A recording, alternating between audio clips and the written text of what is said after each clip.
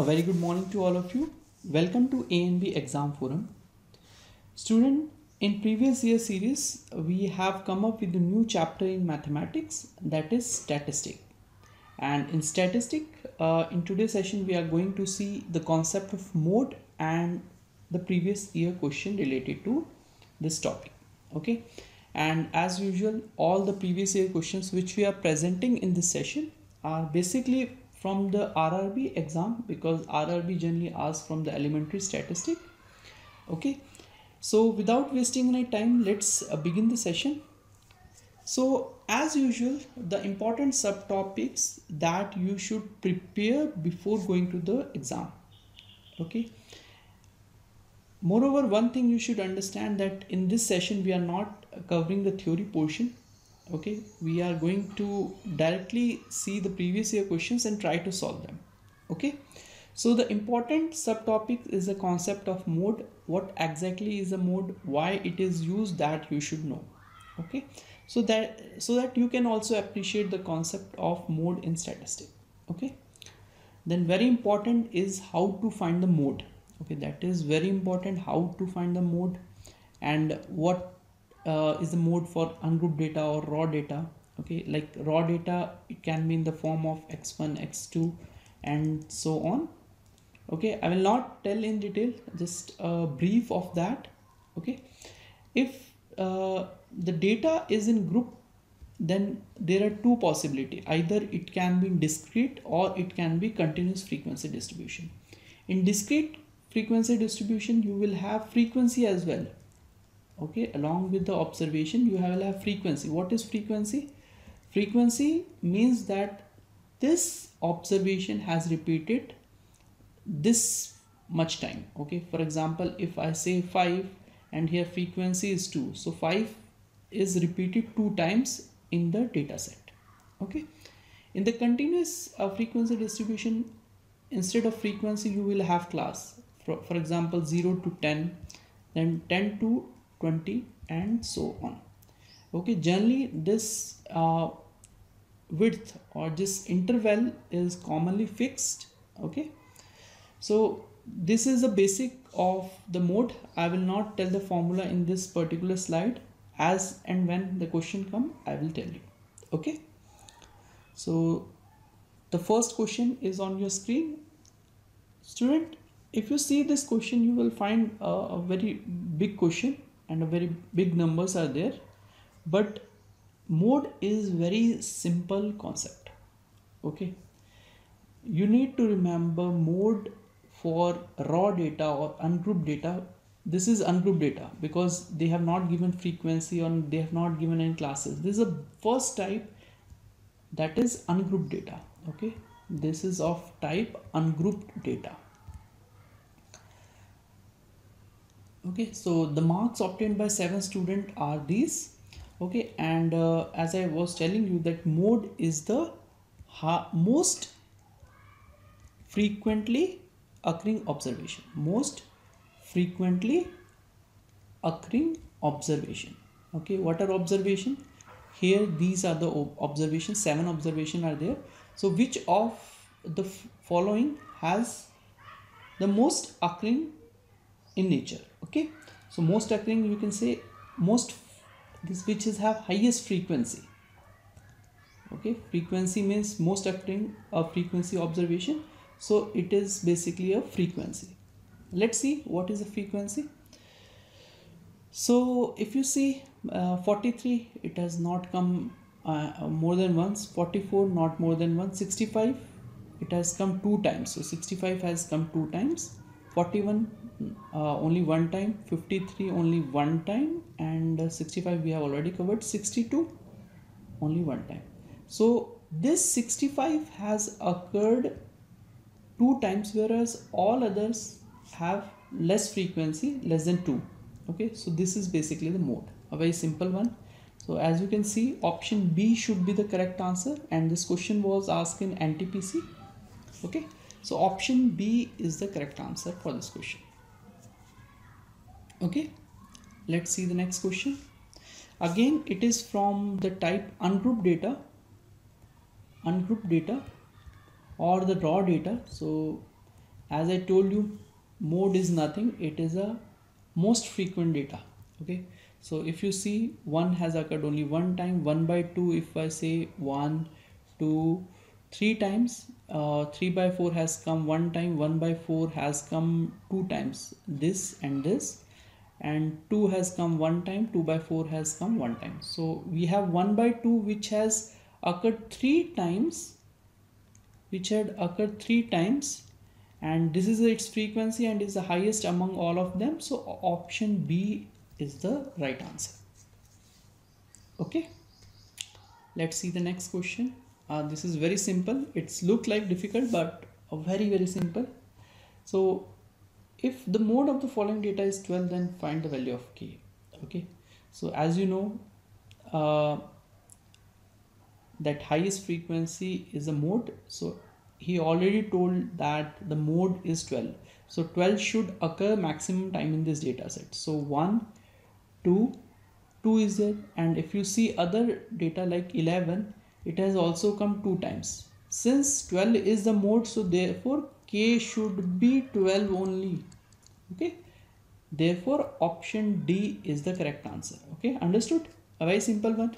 Since we know that mode is highest frequent read data, but here if you see 11 and 12 both are 2, so k should be 12 only, then only mode can be 12.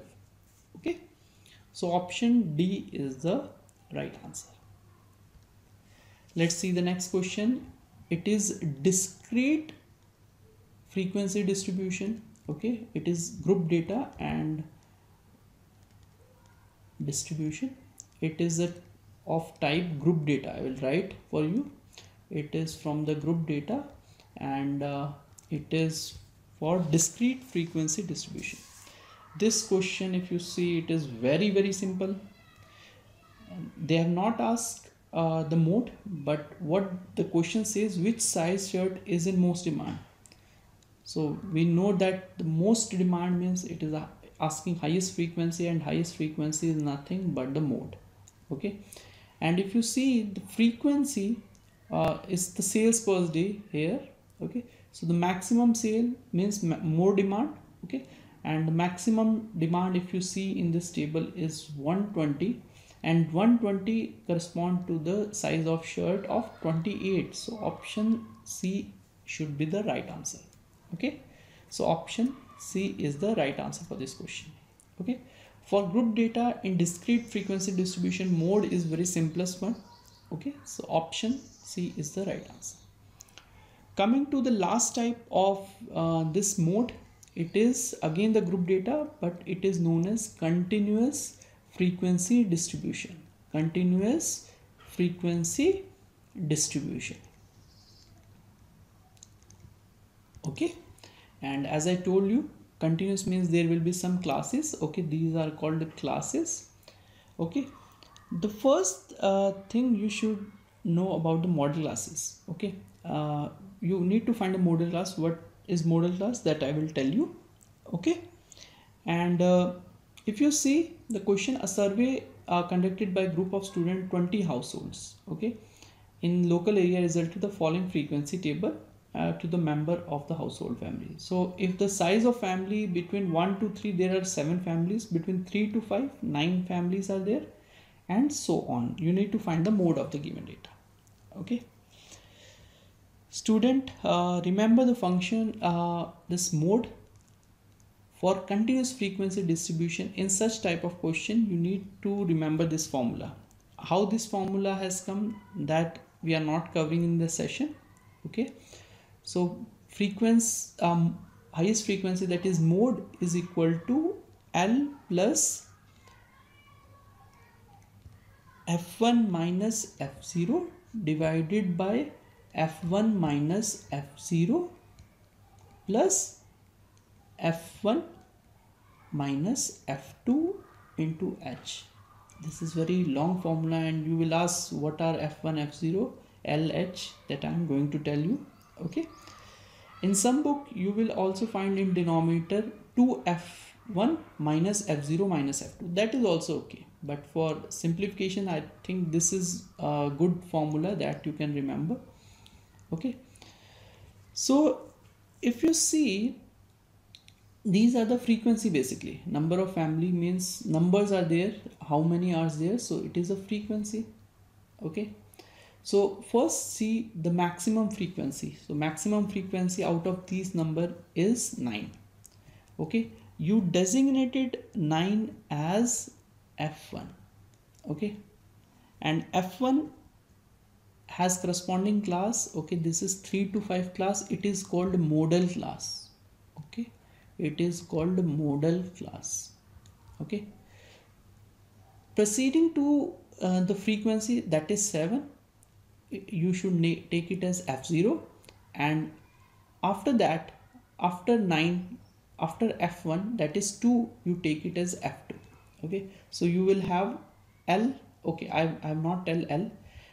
So in the model class, the lower limit is called L, and the interval, that is 5 minus 3, okay, that is called H. Okay, understood? And F1, F0 we have already covered, and F2 we have already covered. Okay, understood? I repeat once again, L is the lowest frequency of the model class. What is model class? So first we need to find the highest occurring observation, that is 9. We make it as F1. Immediately you put proceeding to F1, F0, after that F2.